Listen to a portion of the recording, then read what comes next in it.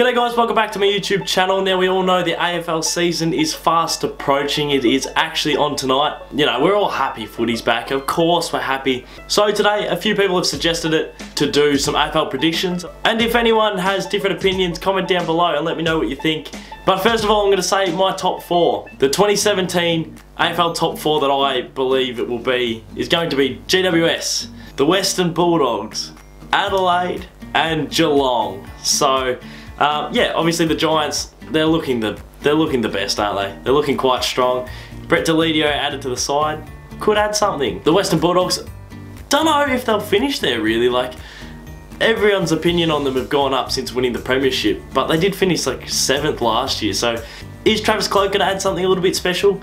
Not quite sure. Obviously they get Murphy and a ton of players back to add to that list, but don't know. But I have put them second. Alright, the next thing I'm going to predict is the bottom four. In 15th, the Gold Coast Suns. In 16th, the Brisbane Lions. In 17th, bit of a different one here, North Melbourne.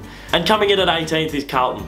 A bit stiff on the Blues. They won a fair amount of games last year, to be honest, but yeah, their list, like, they've added a lot of youth, and I think the last two drafts that they've had is pretty impressive, but I just don't see them delivering and firing just yet. Obviously they're going to have a great forward line with Curnow, Mackay, Silvani, Casbolt. Like, what a great forward line, but I think that'll take a couple of years to develop. Wiedering down back, he's a talent. Also in defence, they've added Caleb Marchbank, so they're looking good, the Blues. But I don't see them being able to compete with other teams, and that's why I put them last. The other big one is North Melbourne. They're now the youngest list in the AFL after being the oldest last year, and I just don't think you can turn over that much experience and not plummet. Their first half of last year was impressive. Obviously, they played some good footy, but I don't know. I think it could be a tough year for the North fans, but hopefully they turn around pretty quickly. I'm going to predict the Brownlow medalist now, and for me, it's going to be Luke Parker. I think he was top 4 or 5 last year, and played some good footy.